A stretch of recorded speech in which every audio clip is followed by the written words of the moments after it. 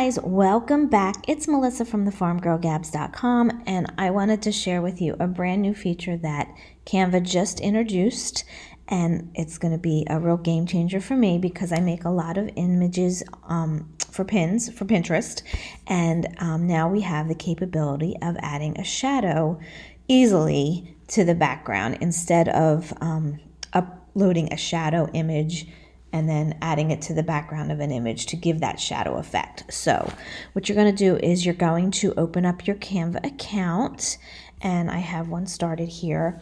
Now, right now, from what I've noticed, it only works, for me at least, with images that you upload yourself. So I want to make a pin for this kitchen conversion chart I have. So I'm going to select this right here, and I'm going to resize it and then tilt it a little bit just to give it a little bit of dynamic. And then from there, you're going to go over to effects.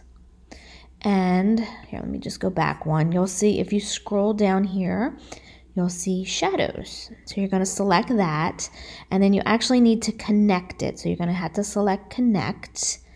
And from there, you have some options right here of all different shadows you can add to your background.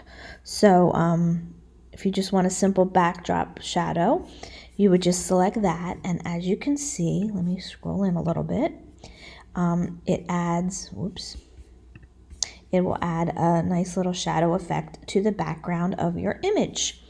And then you can change it to however you see fit. There's a glow effect. There's the angle effect. So there's a lot of fun things that you can play with, and I think that is a really cool feature that was just added for the Canva accounts. So hope you like that. You can like and follow for more tips. You can find me at thefarmgirlgabs.com. Thanks a lot.